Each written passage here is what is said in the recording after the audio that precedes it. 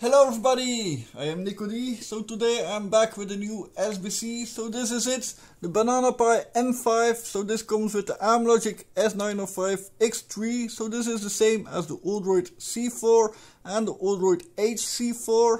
So I've gotten this board from Armbian to review it. I am not paid by Armbian. I am also not paid by NicoD, the maker of this board. So these days it is very hard to obtain Raspberry Pis, so certainly Raspberry Pi 4s. So this can be a good competitor for it. It is as powerful with the CPU. It also has got 4 GB of RAM and it also has got a 16 GB eMMC, something a Raspberry Pi doesn't have. It is missing CSI or DSI for camera or extra display. And it also doesn't have got Wi-Fi on board or Bluetooth. So that is the same as the Odroid C4. But it is a very potent board. So Armbian and NicoD are teaming up to do a giveaway for this board. So the Banana Pi M5 but also a Banana Pi M2 Pro. So the M2 Pro also has got the same SoC but only has got 2 GB of RAM. But it does have got Bluetooth and Wi-Fi. So that's the difference with this and the M2 Pro. For the giveaway, the link is here in the description. So check it out. If you are not an Armbian member yet, you will have to register and wait for 24 hours to get a ticket. But if you are already an Armbian member, you can directly get a ticket to win this board. So enough talking, let's go to the specs. Here we go! So as I already told you, this comes with the ARMlogic S905X3. This has got 4x Cortex A55 at 1.9 GHz default. In Armbian it is lightly overclocked to 2.1 GHz. So this has got 12 nanometer lithography and 1 MB cache. The GPU is an ARM Mali G31 MP2 at 850 MHz. This has got 4 GB LPDDR4 RAM. It has got a micro SD slot, 16 GB eMMC, 4x USB 3, gigabit Ethernet, HDMI 2.1 up to 4K 60 FPS, 3.5mm audio jack. It has got infrared, it has got 40-pin GPIO and it is powered by USB Type-C at only 5 volts, so no PD. So to download an image for the Banana Pi M5 we of course go to the Armbian download page. There we have got Banana Pi M5/M2 Plus. So the images for the M2 Plus are the same as for the Banana Pi M5. So here we've got Armbian Bullseye and Bullseye Cinnamon. And if we go down then we see we've got a lot of desktops. So the Cinnamon desktop, GNOME desktop, Minimal desktop, XFCE desktop. And then we have got Jammy and again all the same desktops. So for this video I am going to use Bullseye XFCE.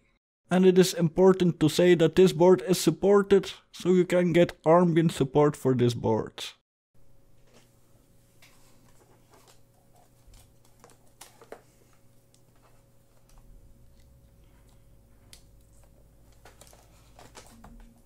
I am using this for Wi-Fi, so this is 5 GHz Wi-Fi.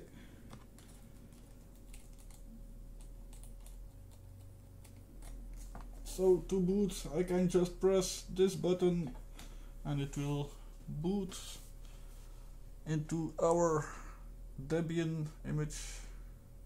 One small issue I found is when you reboot with an SD card in it with an image on, and you also have got an eMMC with an image on, it will always boot from the eMMC.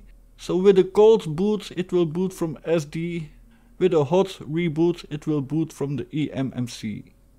So while this is booting I can tell you that Armbian from now only ships images with frozen firmware, so the kernel and U-boot packages will not be upgraded by default. So you can unfreeze them in Armbian config or using apt-mark unhold. I've already set up my desktop the way I like it. So let's open GNOME disk utility. So here you see we've got our 16 GB eMMC. There is an image installed on it, but we will later on install this Bullseye image onto it. as you see, I've got my SD card of 128 GB here, where Bullseye is installed on. Now first, to show the Panfrost drivers, so the times are over that there were no GPU drivers for single board computers in mainline. So now we have got Panfrost, and here with Bullseye it works very good. So SuperTux card runs great on it, even in 1080p full screen. The version of SuperTux card in Jammy isn't working well, so that's why I chose Bullseye to show. But in Jammy, Firefox does perform a little bit better with YouTube playback. So with Jammy you can do 1080p with a little bit dropped frames, while with Bullseye even 720p has got a lot of dropped frames. So the one big thing missing, as with most ARM SBCs, is the VPU drivers.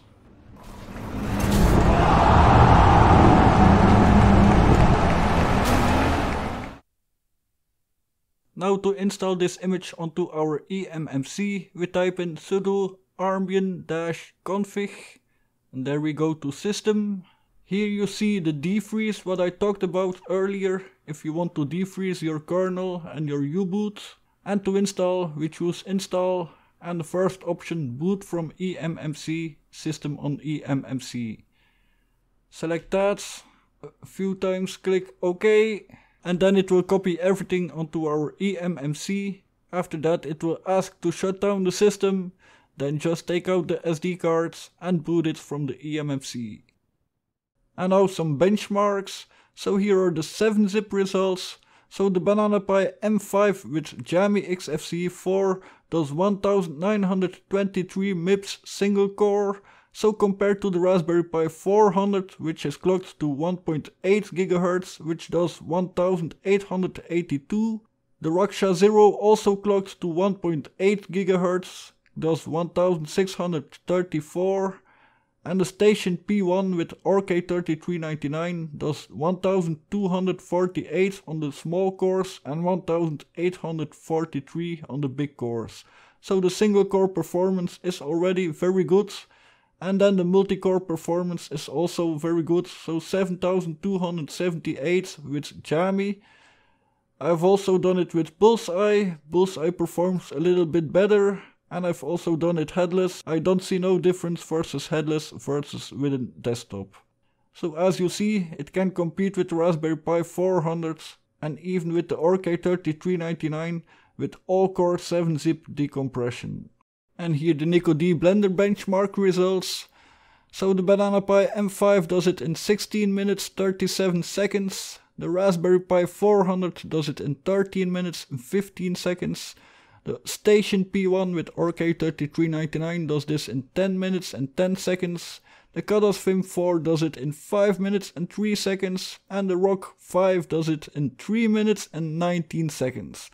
So compared to the newer octa-core boards, it isn't a match, but that is not expected of course. Then the temperatures and power consumption. So even without the heatsink it performed pretty well. So it went up to 80 degrees Celsius but not over it, and it didn't throttle. So that is pretty good. The idle temperature is 52 degrees Celsius with a display and no heatsink. With a heatsink it is 47 degrees Celsius, and maxed out it went up to 76 degrees Celsius with a heatsink. Then headless without a heatsink it was 37 degrees Celsius and idle, and headless maxed out it went up to 70 degrees Celsius. So it makes a big difference if you use a display or not. Then the power consumption is 0.2 amps with no HDMI, no Wi-Fi, no USB. And maxed out it went to 0.63 amps. And then as last the transfer rates. So the onboard SD reader isn't very good, so it gets 23.9 megabytes read and 16 megabytes write. This is with my SanDisk Extreme 128 gigabytes. So the eMMC read is 174 megabytes a second, and the eMMC write is 32.6 megabytes a second. The USB 3 read is 375.4 megabytes a second, and the USB 3 write is 342.4 megabytes a second. So the USB 3 is performing good, the eMMC is okay, but the SD reader is very slow. So that's it for today. So the Banana Pi M5 is a nice board. It is great for light server tasks. I wouldn't recommend it for desktop tasks. It can be used for it, but it isn't very powerful, and since it is missing the VPU drivers, it will not be great for video playback. Don't forget to enter for the giveaway. So the link here in the description. I don't have anything to do with this giveaway, so don't ask me anything about it. And I also cannot put your name above on the list. So I hope you all like this video. Thank you all for watching. See you all later. Bye.